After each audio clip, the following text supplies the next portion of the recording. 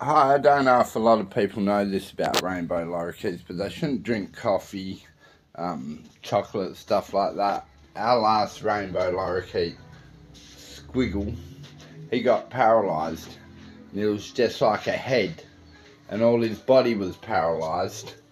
And we'd spent like $400-500 taking him to the vets and that.